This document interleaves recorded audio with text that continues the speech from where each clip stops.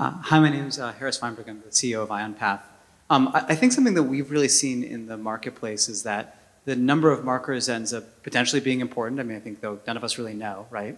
But what we feel is definitively important is that, or necessary, is that after you have one or two markers, the traditional tools of analysis for images, which are two eyes and a brain, start to really break down, right? And so what we've seen is using more markers to enable higher order segmentation that's actually going to be robust across a variety of tissue types, and to be able to inspect tissue quality ends up being really, really important. So even though you may have a diagnostic that's only 3 or 4 markers, how do you interpret a 4-marker diagnostic where you're looking at a quantitative readout, right? I mean, the pathology is generally a binary tool set. Is it there, is it not, or is it 1, 2, or 3? And so that's the place where we see adding segmentation markers, adding quantitation markers, ends up taking pathology and general diagnosis from a place of qualitative analysis into quantitative analysis. And it's very hard for me to understand how you would do that without, 8 or 10 markers in order to inform those things, because we've been trying for a long time and we haven't been able to do it. Thank you. So do we have any pathologists in the audience who can comment on that pathology question? Because it's something that's important.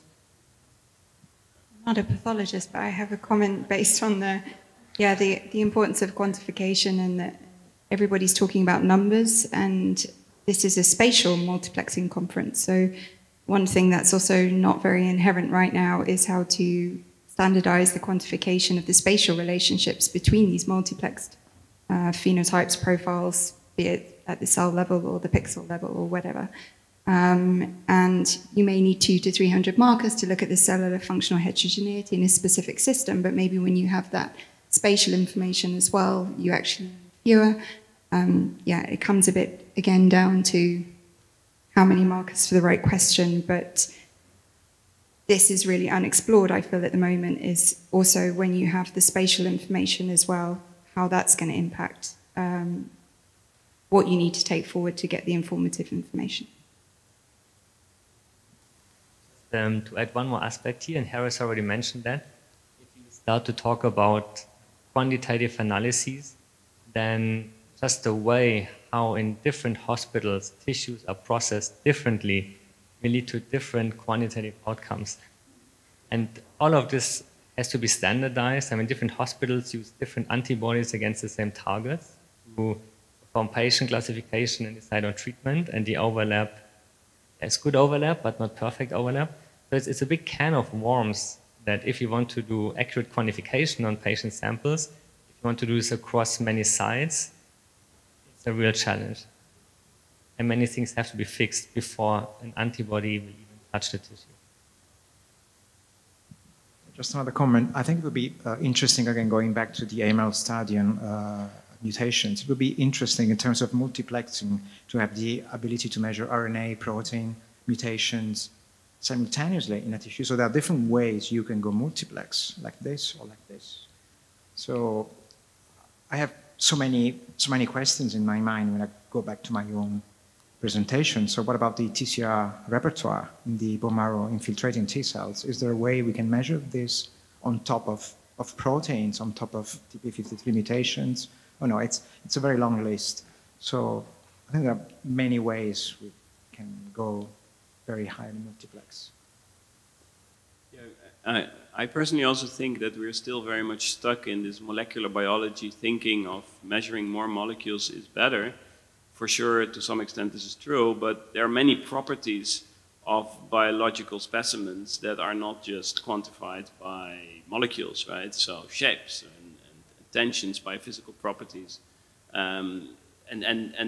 So I think there's a lot to be gained there, and I think you can also go lower in plex if you go higher in resolution and in information you extract from the image you're collecting.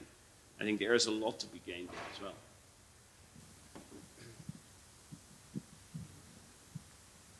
So I'm managing a histological facility in the academia, and what I see is that people are asking for more and more markers, but they first don't know how to analyze, they don't have a good question, and they don't know all the constraints that you can have just to manage 3 antibodies together.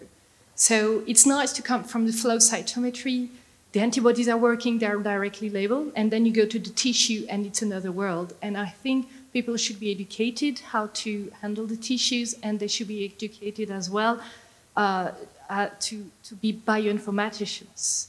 And this is really important for me because histology is an old technique. And everybody thinks it's for all technicians in a corner, but it can be really powerful, and it's becoming more and more powerful due to the multiplexing. But we should really be careful with the basic stuff and how we handle it. Thanks.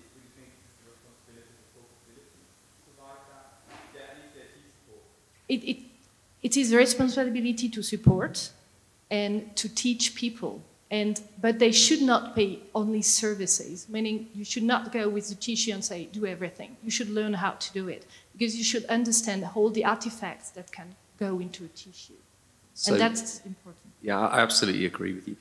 You know, we empower people to understand their own data, because ultimately we can help, we can do things for people, but they're the ones that go and have to talk about the data and defend it. So it's a good analogy to use with flow. I would use flow as well, but I guess one of the things to kind of temper that is that, you know, flow cytometry has pretty much been around since, what, early 60s, and we still can't agree, for example, on how to QC our machines, right? Some people say it's got to be beads, some people say no, it's got to be cells, and some people say no, it's got to be photons. So it's difficult, because the other thing we think about as well, you know, think about how tissue's prepped and that kind of side of things, think about the analysis. I worry a lot about the measurement process. That's what keeps me awake at night. And one of the things that we struggle with, I guess, with IMC is, you know, how do we quality control that measurement when we're running lots of tissue, lots of sections, when we're dealing with a detector that becomes tired over time.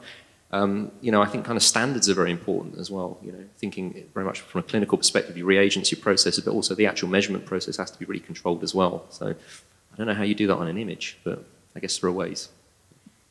You know, a lot of these technologies are still very early, so people are not applying it widespread.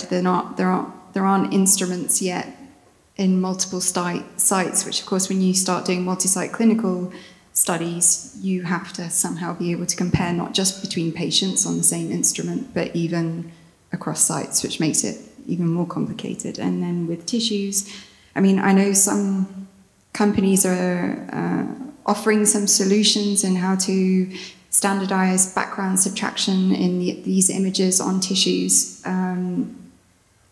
And I think it's just going to need a bit more time and people doing this a bit more before we have an idea of how quantitative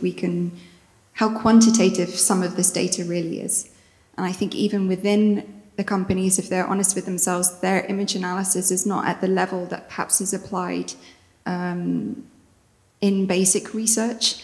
And that means that even though we're getting this quantitative information on the levels of in a multiplexed way, whether we can really say more than positive or negative in a reliable fashion, I'm still not sure that we're completely there yet in terms of then being able to do clinical application.